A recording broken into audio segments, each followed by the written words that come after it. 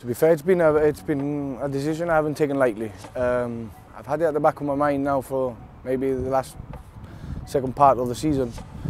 It's something that football's becoming, the dedication is becoming more and more every time. And with work, having to balance work and family time is extremely hard. So I think it's time for me to give that time back to my family. Everything. There was you can't compare. I mean, I've been lucky enough as well with the club, with Lincoln, to achieve something that's amazing. No, I don't think people realise what we've achieved yet as a club.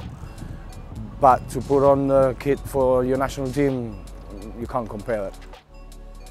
To be honest, I can't remember much about the game. I think I was so nervous that I didn't want to mess it up. But listen, dream debut, you know what I mean? Against a big nation like Latvia, who showed how much they've improved as well. I mean, it was a dream debut, clean sheet, first win, amazing. You know what I mean? It's hard to put it into words. Well, very fond memories. And again, a first away win against a big nation with some big Premier League players in the team. As the game went on, you know what I mean, I just felt really comfortable. I was lucky enough to be stopping everything that was coming towards me. And you go building momentum, so yeah, I felt quite comfortable during the whole game. Can't top that up, can you? Not only in front of your home crowd, but to do it in front of your family who know how much you've sacrificed to get there is special. Yeah, being taken over by Dale, it was tough, but at the same time I feel like I learnt a lot about myself at the same time. Is to be able to support. I wasn't used to supporting someone when I was the one that was receiving all the support, so for that I've got to thank Dale a lot, because he was always there for me, and to be honest, I tried to repay him back with me being there for him. I did get my chance in the campaign when we played Liechtenstein away, which was a crucial game. We needed to win that to be able to come home and play with a bit more comfortable.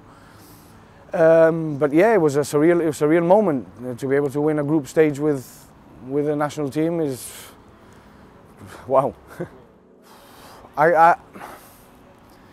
I'm not going to mention a match. I'm going to mention with a group of players that we've built. That environment. I mean, when I said it in the change room the last game, when everyone knew that I was calling it a day.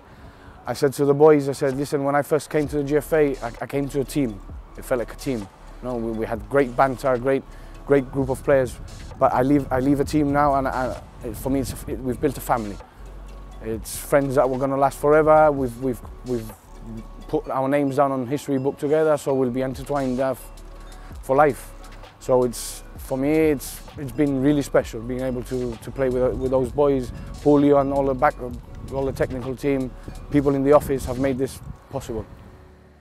No, it's progressed massively. I mean, and I think that what we've achieved speaks for itself. I mean, I think at the end of the day, some of the criticism we take is partly our fault because of how high we've raised the bar. Now everybody expects big things, and people don't realise the massive strides forward that we've taken. Like I said before, it speaks for itself, the performances we've put on the pitch. Definitely. I think there's some lads coming up that, like the likes of TJ, Juju, all these players, they're hungry. They're very hungry. I was involved in coaching. I still am. I'm helping Ryan with the Lincoln under-11s. It's where my son plays, and I really enjoy watching that team play. I mean, the boys are fantastic, so it's something that I really look forward to spending more time on.